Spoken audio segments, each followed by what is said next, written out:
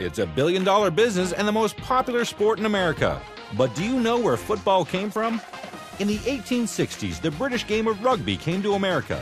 At the same time, athletic clubs began to pop up around the country. A variation of rugby called American football started to gain steam. On November 6, 1869, teams from Rutgers and Princeton met in the first intercollegiate football game. Back then, there were 20 men on each team and the game looked a lot like rugby. There were no forward passes and dangerous massive pileups were common. In 1892, the coach from Yale cut the number of players on each team to 11 and instituted the system of downs we're familiar with today. But the game was still brutal. By 1905, nearly 180 players suffered serious injuries and there were 18 deaths linked to football. President Teddy Roosevelt called upon Harvard, Yale, and Princeton to come up with reforms to change the game. They created the NCAA and instituted the forward pass. On September 17, 1920, the American Professional Football Association was formed. The 10-team league only lasted 2 years but was reorganized in 1922 as the National Football League.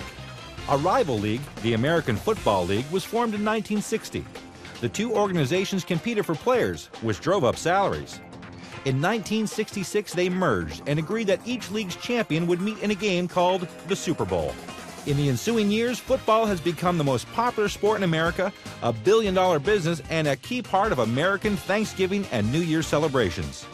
The Super Bowl is now an unofficial holiday and a worldwide phenomenon.